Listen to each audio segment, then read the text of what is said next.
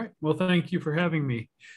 So I'm not really a slides guy, but I did put together a Jamboard so I'd have something to for y'all to look at other than just me. So I'm going to share that if that's all right.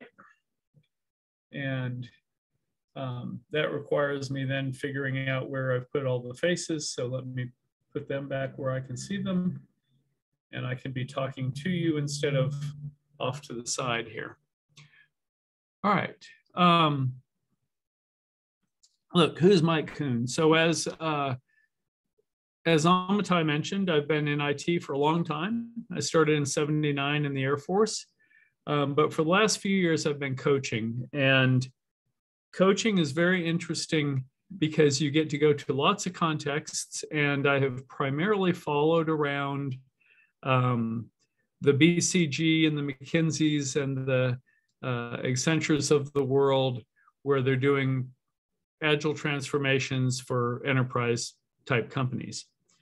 My practice has evolved from sort of, talking about the frameworks and talking about the actual techniques to really helping people be successful regardless of what's happening in these transformations, and figure out, where we can change our behaviors to both be compatible with whatever the organization is doing and also lead to some personal success. So I'm happy to say that most of the people that I coach, and I do a lot of one-on-one coaching and small group coaching, most of the people I coach end up getting promoted, and a lot of that seems to be the result of our conversations. It's always their work, right? But our conversations sort of helping folks direct their efforts and what they're attuned to. So that's what I want to talk about a little bit today. Jeepaw Hill talks about that stuff I'm always on about. He didn't say stuff, but the stuff I've been on about for the last year or so is, hey, what do we ask for, and what do we ask about, and how does that change the nature of our work environment? So that's what I'm going to talk about a little bit today. I'm very interested in questions as they come up, and I am super interested in anything where someone is, if you think I'm wrong, I love to hear that, and I love to hear about how what I've observed is not matching your experience. So feel free to be a contrarian, reasonably polite contrarian, although that's not very important to me either, the politeness part. So let's talk a little bit about what organizations generally, I come to organizations and what they want, right? So they want autonomous, cross-functional, resilient, professional engineering teams to have a sense of ownership, to work in a world of work-life balance and bring their creativity to bear on innovative customer experiences that delight those customers and have them high-fiving the development teams. So that's what a lot of people want. So, or say that they want. And what we sort of see a lot of is roadmaps and processes and timelines and RACI matrices and JIRA boards and iteration plans, solo workers working toward a contract with a commitment, and the customers and the other people they need to talk to are sort of living in a fortress where they're protected from actually having to interact. So it might only be me, but it seems that that those things are not necessarily consistent. And what I hope to do is bring some consistency, because a lot of the things that we see in the world and that we see in the world of work are there. They're super resilient, they're super, or persistent is a better word. They're super persistent, and they're not easily changed. But what we can do is change the content. And if we change the content, we can often get the results, and we can leverage those systems that are already in place. So I said I was going to talk about what we ask for and what we ask about. So let's start with what we ask for. What we ask for has a huge effect on the ownership. So what I've noticed is a lot of times I'll be talking to a manager, or especially managers, and they'll say, you know, I just wish people would show a lot more initiative, and folks seem to be waiting around for me to tell them what to do, and I just really wish that they would be, you know, more on their own, more autonomous, and those things. And I've told them that they can be, and I just don't understand why they won't.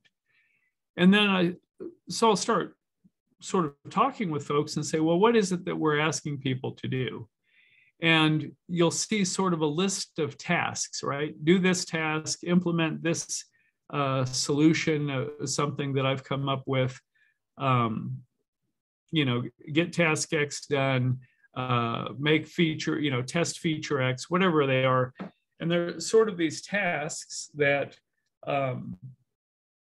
that sort of reflect this idea that's all too common, that as a manager, or as sometimes a Scrum Master or a PO, I'm sort of the head, and these folks are my hands and feet.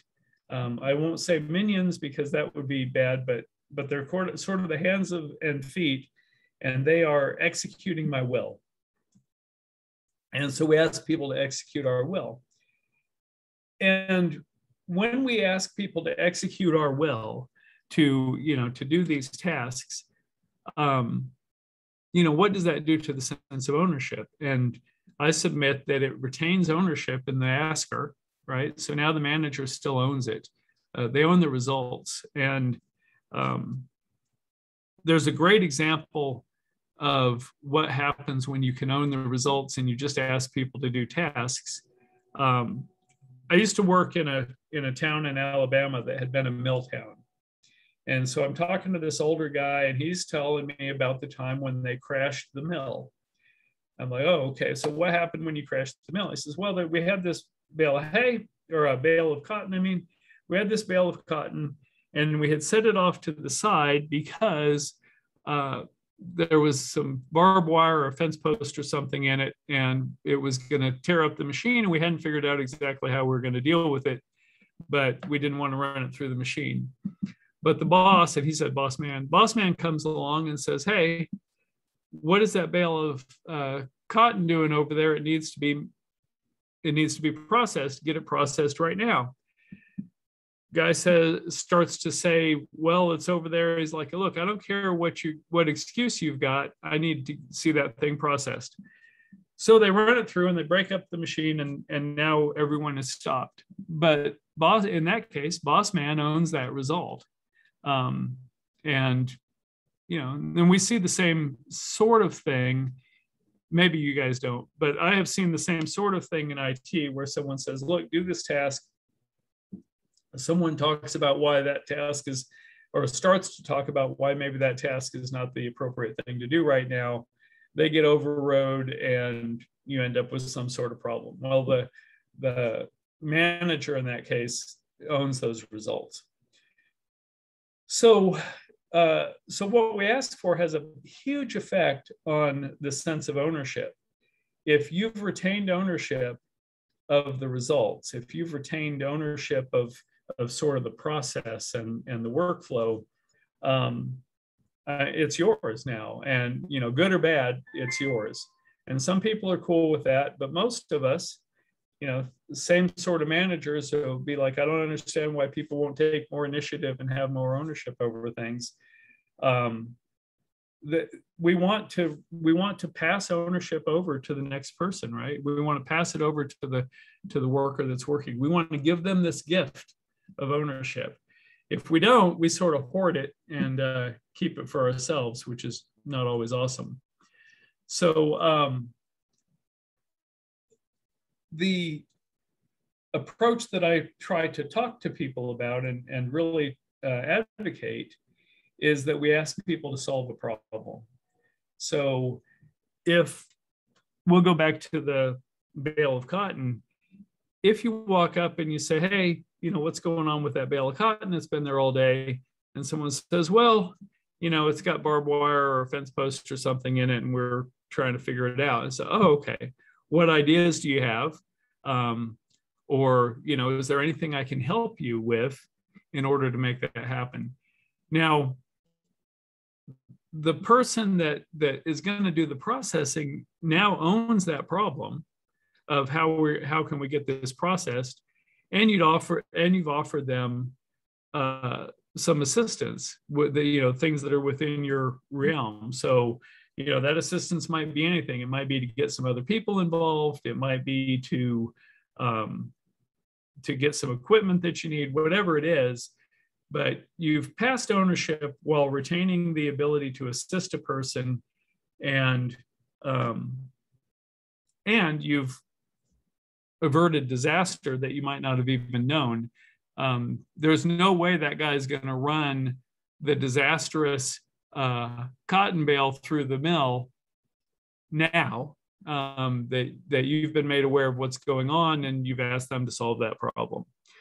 Same thing happens in our work. So if we ask people to solve a problem, we are giving them the gift of ownership of those results.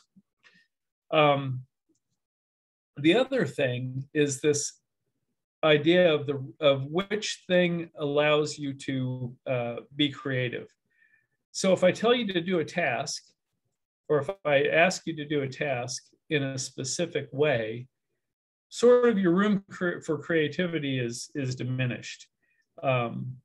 If I ask you to solve a problem, and we're going to get to some things around solving a problem, if I ask you to solve a problem, I'm asking you to bring your creativity to bear on this problem, whatever it is. And then finally, this chances of being delighted. If I'm the smartest person in the room and I have come up with the best possible solution to whatever the thing is, and I articulate that perfectly to other people, and those people perfectly understand it and perfectly execute on that understanding, my best case scenario is to not be disappointed. That's my best case. If everything goes perfectly, then I'll be probably not happy, but I won't be disappointed. If, on the other hand, I ask people to solve a problem and they ignite their creativity toward that problem and toward that solution, we're going to talk about constraints as well. Within the constraints that we have, I have an excellent chance of them finding something that's even better than what I could have imagined and delighting me with their solution. In this business, we pay people well. We hire smart people. We're very intentional about how we do that. And we short ourselves really badly if we ask them to do tasks, if we become taskmasters rather than sort of vision translators, right? Or the oracle of, hey, these are things that might be cool. So I want to keep my chances of being delighted. One of my favorite conversations, and I work with a guy still now that I used to have this conversation with a lot, is his name is Matt. I'd say, Matt, you know what would be cool? And I'd say something, and then, a day later or a few hours later, or sometimes a week later, Matt's like, hey, Mike, you want to see something cool? And it will be something that's better than I could ever have imagined. And it will be very cool. And I love to be delighted. I want to maintain my ability to be delighted whenever I can. So yeah, that's what we ask for. And I'll come back to this a little bit. So sense of ownership, if we can give over that sense of ownership by asking people to solve a problem and bring their creativity to it, I think we get that. Otherwise, we sort of hoard all of the results for ourselves, good and bad. Like there's probably some good stuff in here and probably some stuff that maybe we regret. People are natural problem solvers, and this is sort of a recurring theme with me, is that there's a natural way that we work. There's a natural way that people are and that we be. And that is that we solve problems. We love to solve problems, and we love to solve problems creatively. If you give me a checklist to go through, I'm unlikely to be super pleased, but in fact, yeah. So this is checklist guy. He's been asked to do tasks, and he just is going through a checklist, and he looks super engaged. If we go back to the beginning, we said we wanted, engaged, creative folks really working. This lady here, I have no idea what's going on with her, but she's in the snow in some sort of makeshift tent, and she just looks happy. And this is one of the things that I tell people. We love the story of, this is where we get to constraints. We love the survival story where someone got dropped in the wilderness with a plastic spoon and walks out into civilization 2 weeks later. We're way less impressed with the person who followed an itinerary with a fully equipped tour guide that brought them through the tourists' experience in the wilderness. So I just love this picture, because that's what makes happy humans, is to overcome adversity with our brain power. And whatever that adversity is, solve problems with our brain power. All right, so having talked a little bit about what we ask for, and again, ask people to solve problems. They love doing that, and it gives them a sense of ownership. What we ask about is equally and differently important. So at the beginning, I'm going to scroll back over here.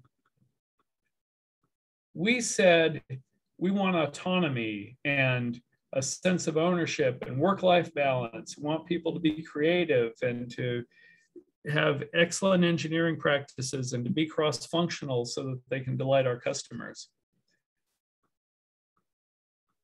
I would ask you, this would be kind of more fun in a room, but I would ask you, when's the last time your boss asked you about how you were coming along at creating better work-life balance? Or even how you were making the team more cross-functional and resilient.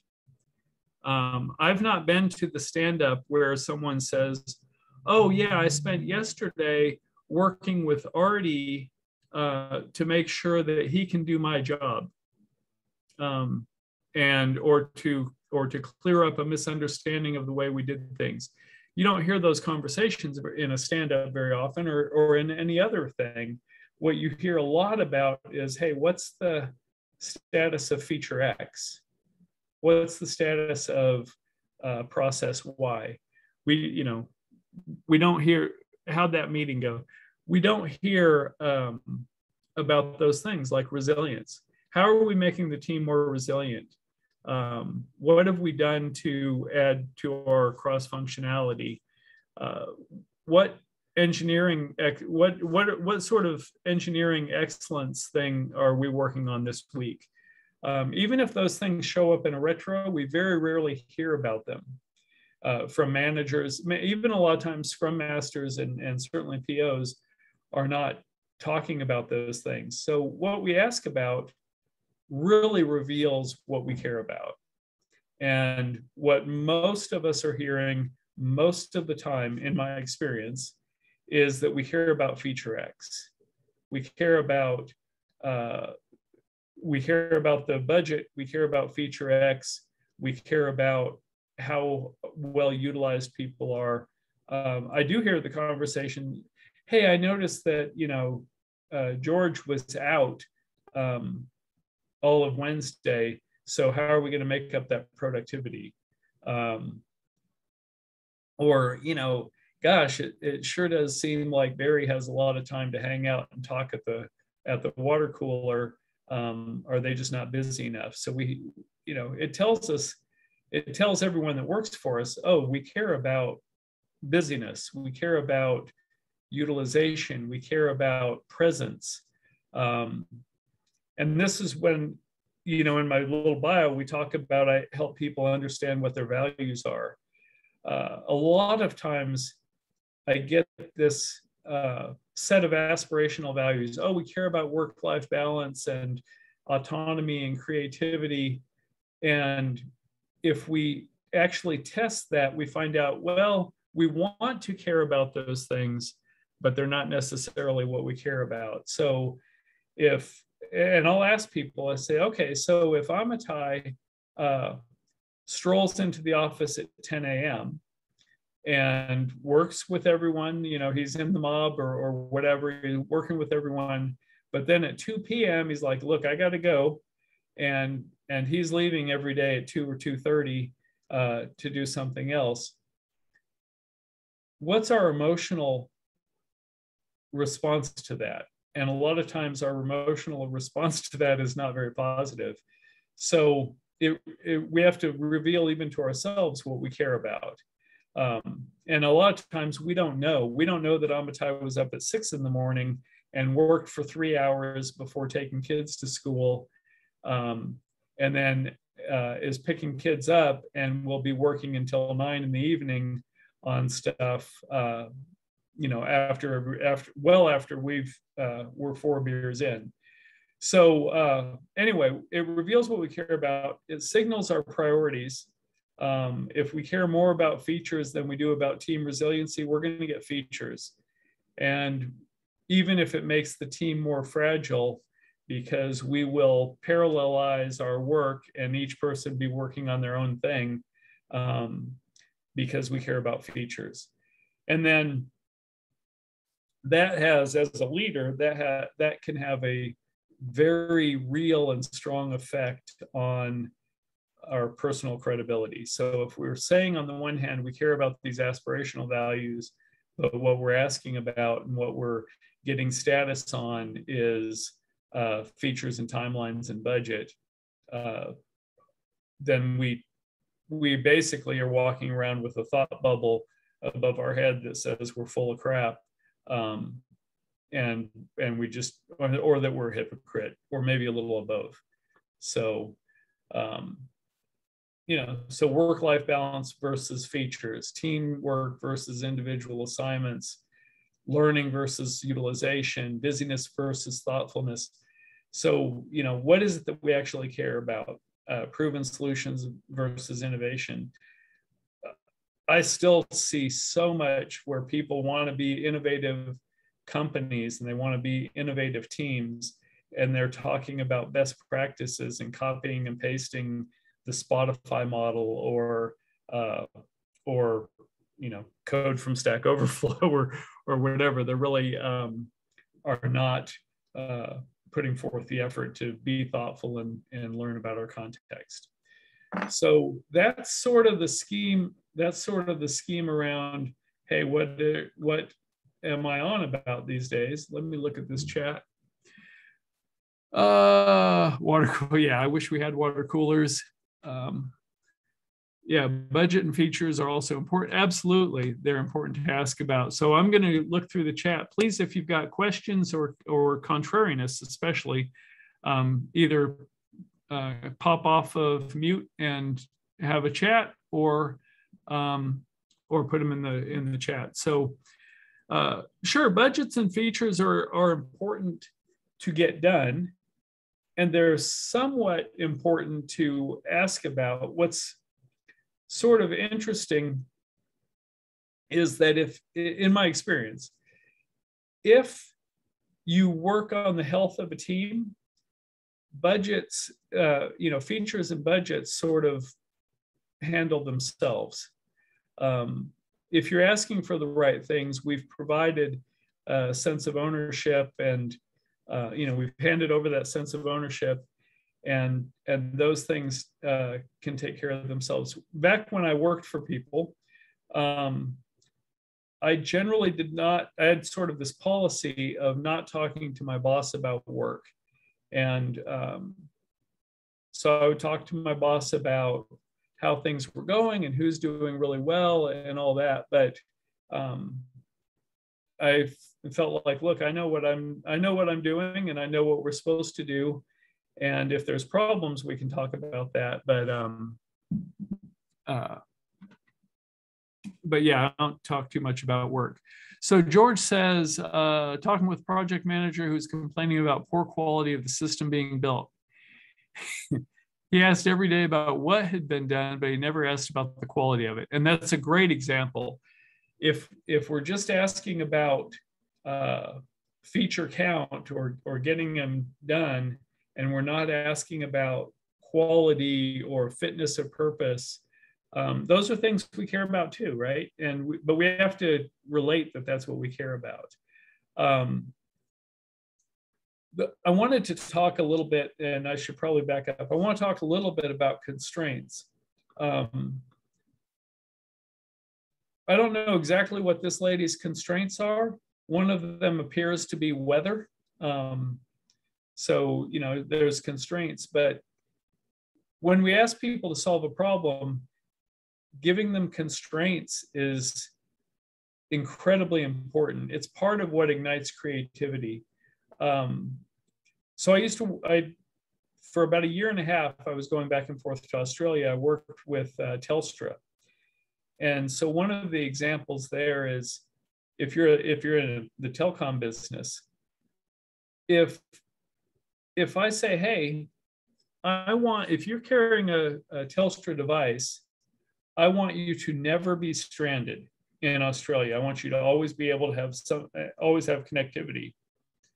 If I don't put the financial constraint on that, I'm going to get a lot of plans on the $50 billion project to put 5G, everywhere and blanket the subcontinent with 5G. But I don't have $50 billion. So if I say, but I still have the same problem, that I don't want you to be stranded anywhere in Australia if you've got one of our devices. So if I say, look, this is the thing, I want you to never be stranded, and my budget constraint is $2 billion or whatever it is, then I've got people thinking about, well, how can I make this happen for $2 billion?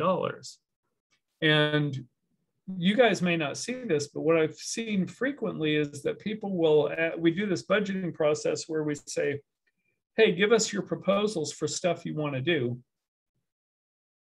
and how much it's going to cost. So people do a proposal, they have the stuff they're going to do, they price it out, and then they go forward and say, hey, can I have this money? And business is like, no, you can't have the money because I don't have it. And they'll be like, well, I guess we can't have the solution then. We can't solve that problem. Or I guess we can only solve part of this problem, or whatever it is. When you start with the constraint, people start to solve problems within that constraint. And, there might be different ways to do it, but I'm pretty sure that I could have SMS everywhere for a couple $2 billion and people would not be stranded.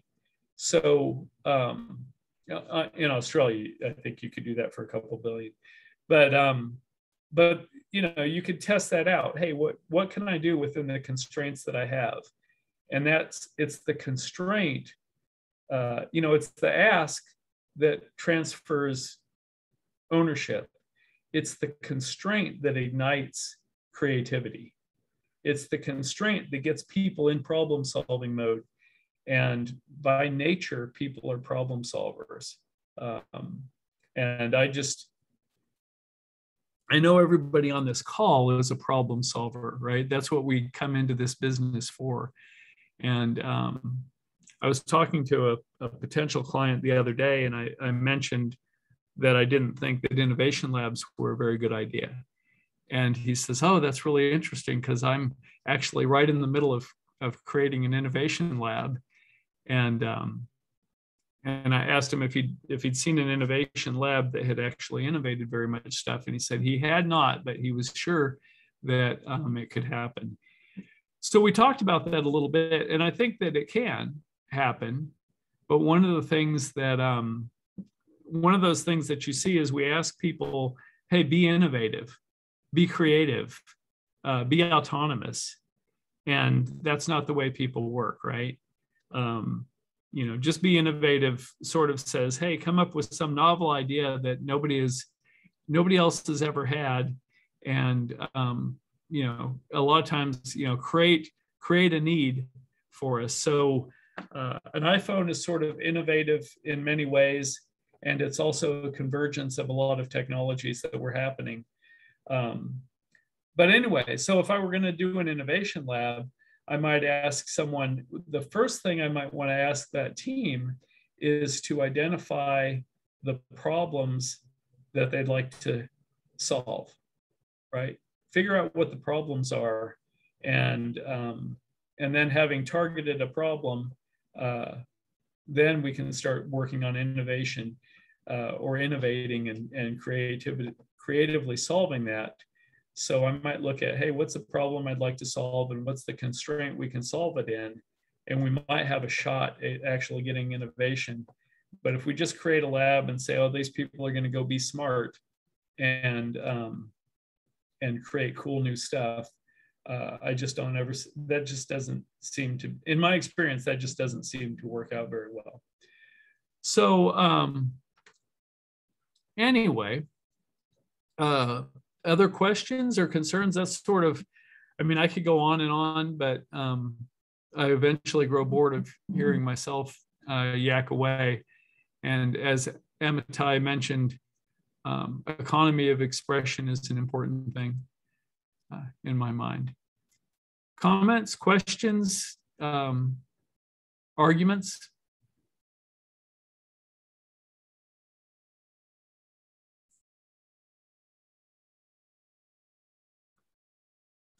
Are we still here?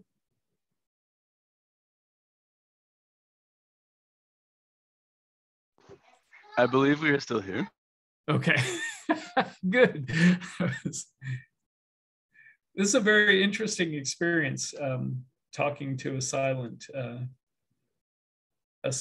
room without people or without movement. So.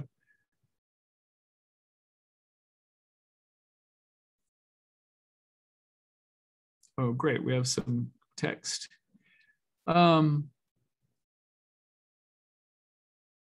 First step in doing better. I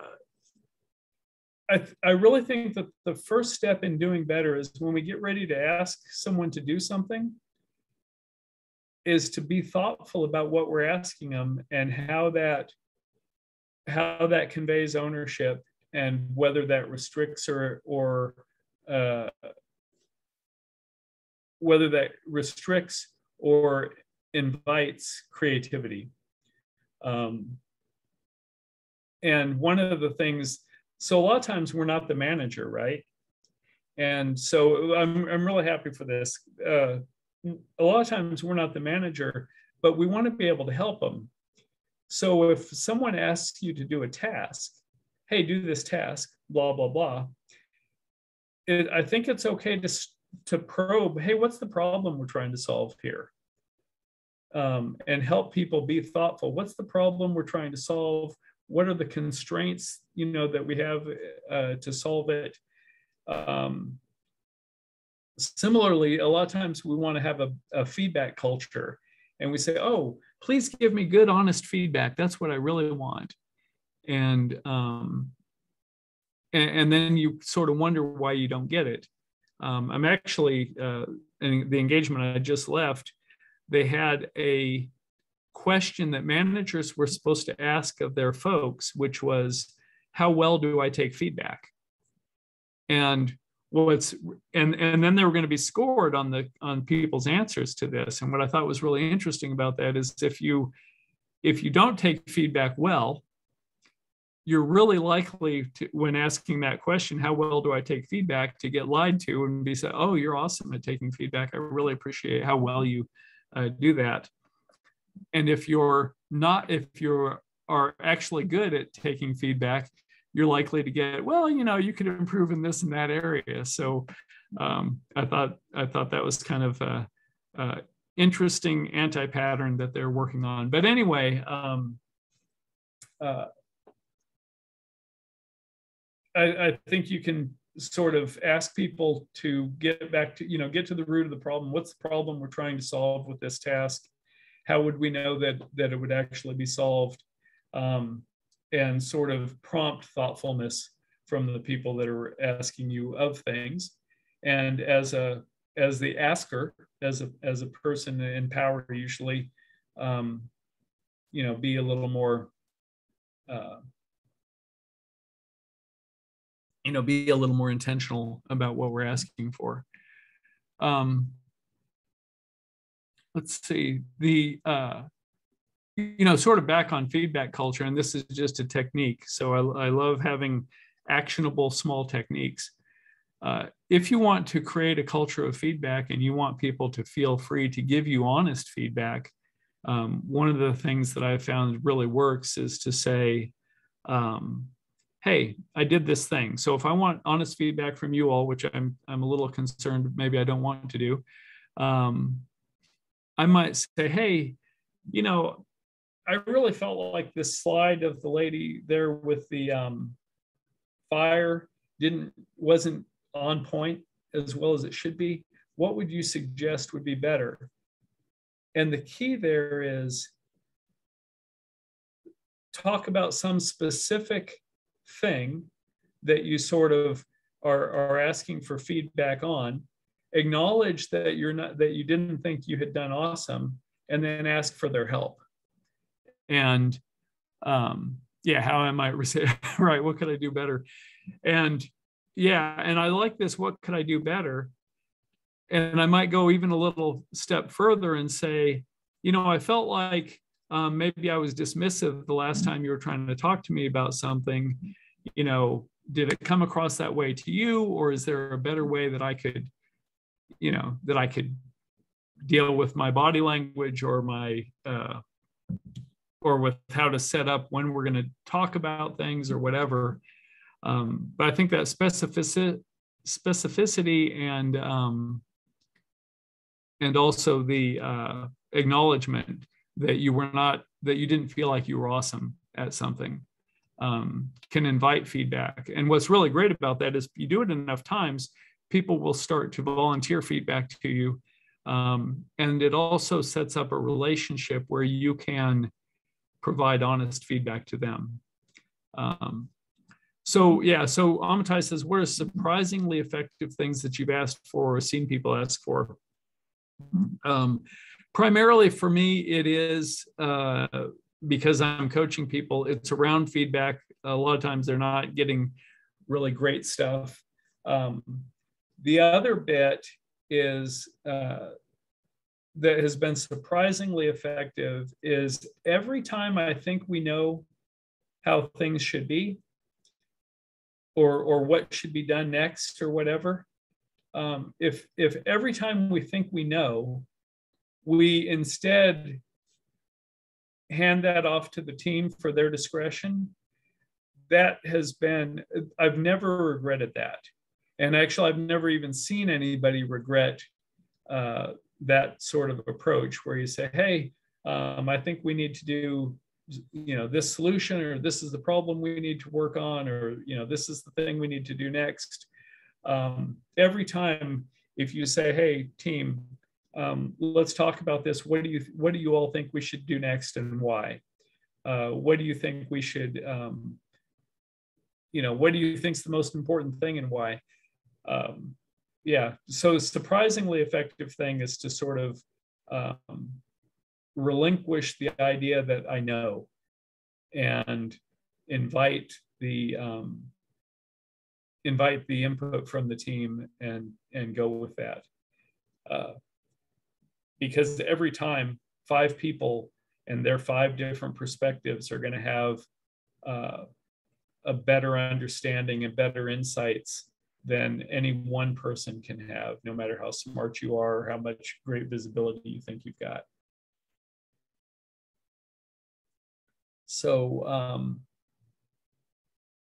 yeah, and George, I would push that to something where I'm actually making some acknowledgement that I've not been awesome, because especially if I live in a toxic world where I worked at a place where noting that something wasn't a very good process was an actionable criticism of management that would get you written up. I didn't last very long there for some reason. And what was surprising is that the guy that was my boss, when I handed him my resignation, he seemed all surprised. And the week before that, he'd been like, I just want someone who will come to work and do what they're told and not ask any questions. And I'm like, so it was about a week later, I handed because it took me a week to find a new job. I handed him my resignation. He was like, what's this? I'm like, dude, I am not the guy. I'm never going to be the guy. Don't want to be the guy. So.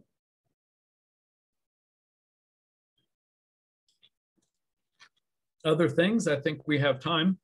We have plenty of time. You're gonna have to use words at Amitai because I don't. Those thumbs indicate the amount of time we have. We have plenty amount of time. Oh, plenty amount of time. Okay. Mm-hmm. Yeah, that's a cool production thing, huh? I guess so. Yeah. I'm thinking of this in terms of like an individual's career progression also. And it can be hard to know when you're not informed what leadership cares about, what to ask for. And I wonder if you have insights for us for like a person trying to figure out how to show more responsibility, take more responsibility, like figure out what this company values and do more of it, or decide that decide that that's not for them. Is there a way to frame what you've talked about so far for that person? Yeah, so I think there's a couple things, and there's a question here about safety too, and I want to get to that. So first, from Lisa, if you come across people or companies that don't respond to what you're trying to do or tell them,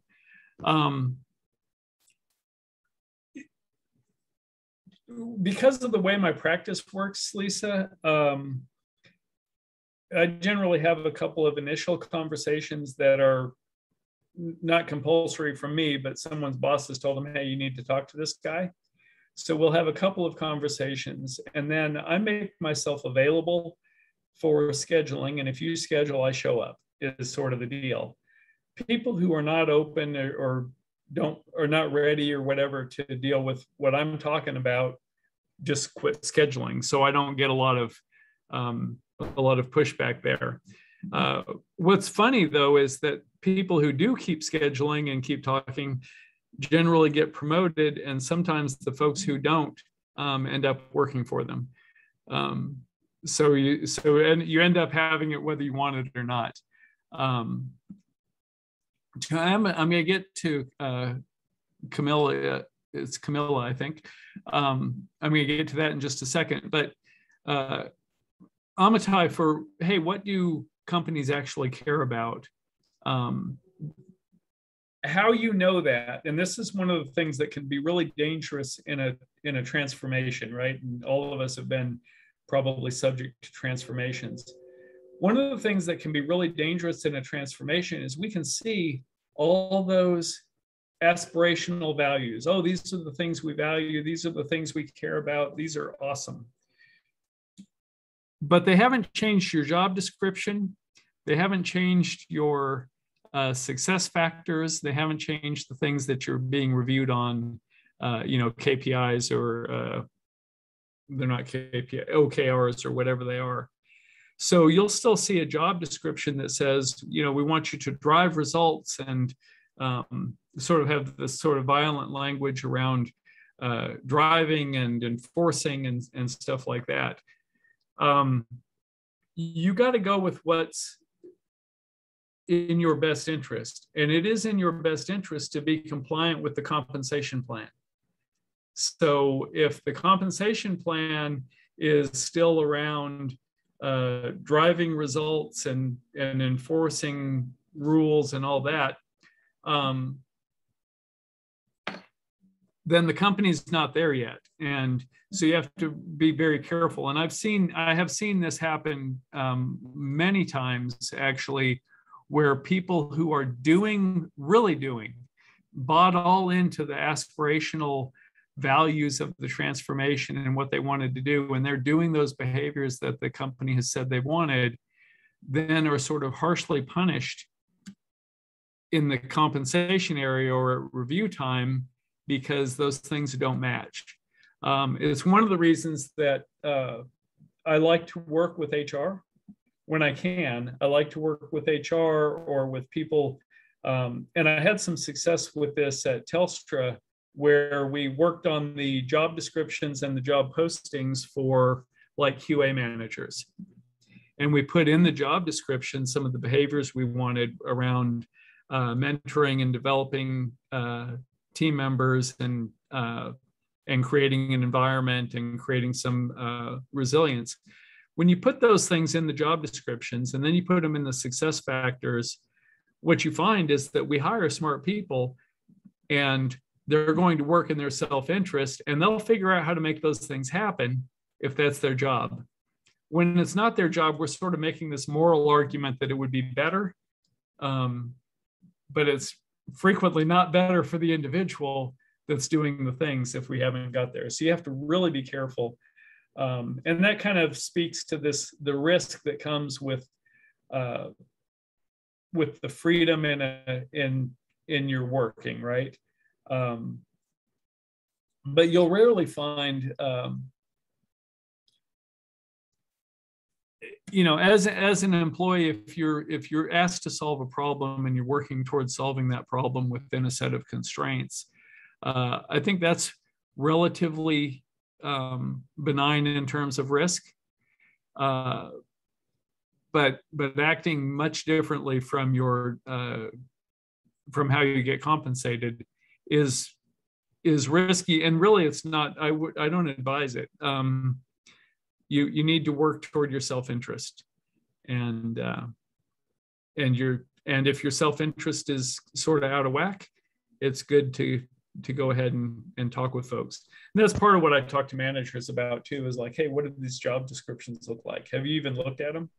Have you reviewed them? What are you asking about in the reviews? And that's the other, so that's, how can I say this? So I had this policy of not doing stuff my boss doesn't care about back when I had bosses. And so if you're not asking about it, you don't care about it. And if you don't care about it, I'm not worrying about it, right? I don't do it. That's not what I work on. And that's how you end up with teams that are not resilient. I worked with this guy. They'd relabeled everybody. They'd put the Spotify method in and relabeled everybody. So this guy went from being a manager to being a product owner. But he had the same team that he'd had for 5 years. It's 5 people, every one of them individual contributors working on their own thing. And it had been that way for years. And I asked that guy, so if I were to send you on vacation for a month, he was really a sort of micromanager. If I were to send you on vacation for a month, and the only caveat being that if your team can't work effectively while you're gone, you don't have a job to come back to. Can you take that vacation? He's like, oh no, I could never do that. They have no idea how to work without me here. I'm like, oh, so you can't take a promotion either, right?